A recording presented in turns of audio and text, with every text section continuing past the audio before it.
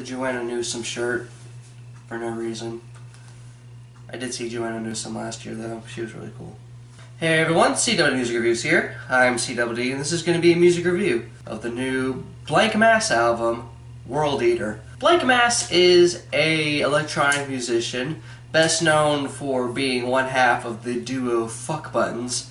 Can't say I've been that familiar with either Fuck Buttons or Blanck Mass's material, but I do have a strong appreciation for this kind of electronic music, this form of IDM per se.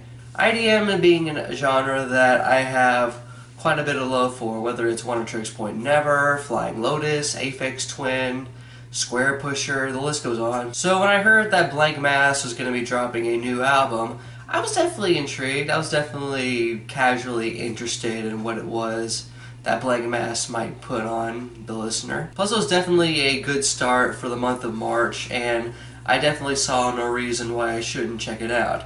And now that I've listened to this thing for the first time via a first access stream on NPR, I was definitely intrigued and also fancying what it is Blanck Mass was doing on this project. This album's about 7 tracks in length. It's about 49 minutes long. So not very many tracks, but also these tracks are pretty big and kind of gargantuan in their own right.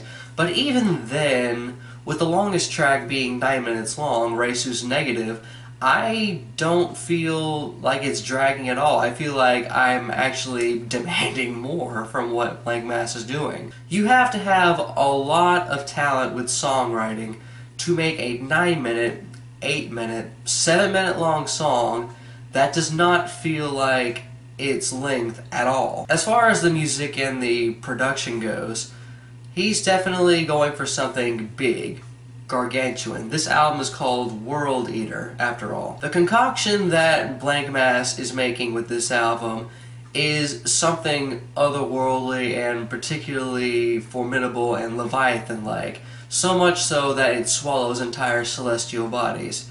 And this is introduced with the opening track, John Doe's Carnival of Air. It's got a nice looped piano chord going on for it that's particularly catchy and particularly off-kilter, and eventually you get these jagged vocal samples and this sudden rumbling of percussion going on as it just builds and builds and builds, and there's more synth and percussion just overwhelming the ears. And this build is quite fantastic, especially as it guides directly into the next track, Rhesus Negative, just perfectly seamlessly. The track Rhesus Negative, it's the 9-minute cut here, and like I said, it doesn't feel like it's long at all, even if it doesn't really have all that much in terms of variation towards it. There's just enough layers and enough intensity to what Rhesus Negative is doing that I am enjoying the ride every single time I listen to it. You get this hard-hitting percussion and bass going on,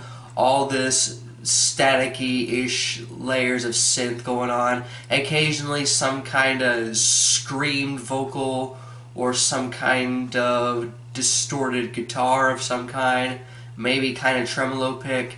There's just so much within this 9-minute cut that's just incredible. Blanck Mass just knows how to take an idea and really keep it engaging and keep it so fleshed out to the point where you just can't really not think about what's going on. The next track, Please, is a completely different change of pace where it gets a little more low-key, at times maybe a little more techno, I would believe, especially with this looped vocal sample as well as some more looped vocal samples as the track goes on. There's some like calm and maybe kind of sort of acid house like synth going on that kind of reminds me a little bit of Aphex Twin. And as the track goes on, you also get this glass shattering going on that's kind of looped, that's particularly interesting and kind of off-kilter. The track itself being about 7 minutes in length, and it definitely once again proves that this length is both justified and doesn't feel like it's 7 minutes long. I think that this is pretty much the only low-key and not exactly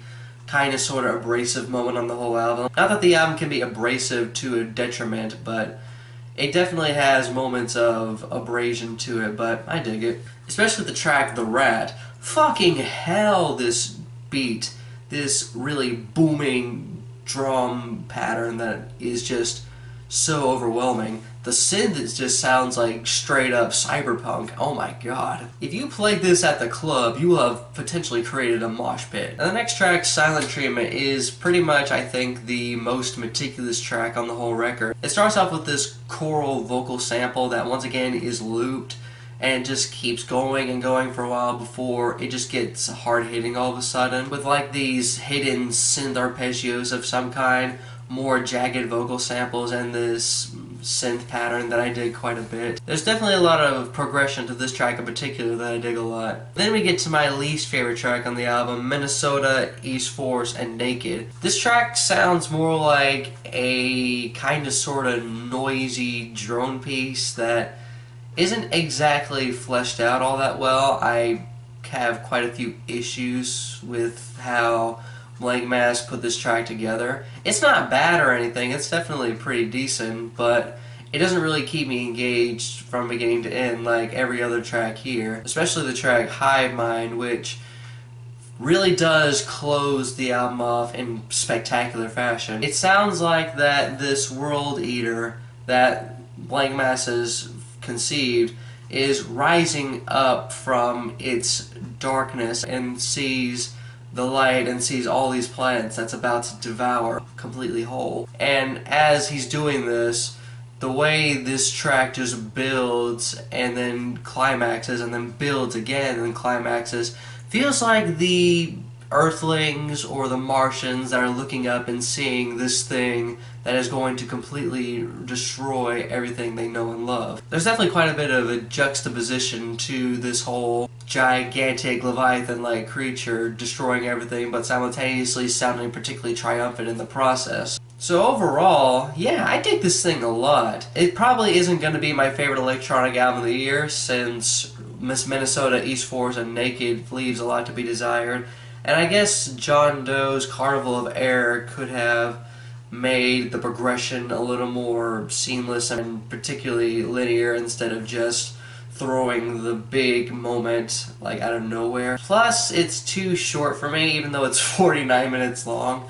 I wish there was maybe 2 or 3 more tracks to what Blanck Mass put out. But even then, there's just so much that Blanck Mass throws into this one particular album that leaves me begging for more and more of what Blanck Mass might do next, and maybe what Blanck Mass has done before. If you're into IDM music, if you're into artists like One Tricks Point Never, like Aphex Twin, maybe some Moby, since there's some techno tendencies to what this album is doing, then you're definitely going to want to check this out, because you'll definitely dig this quite a bit.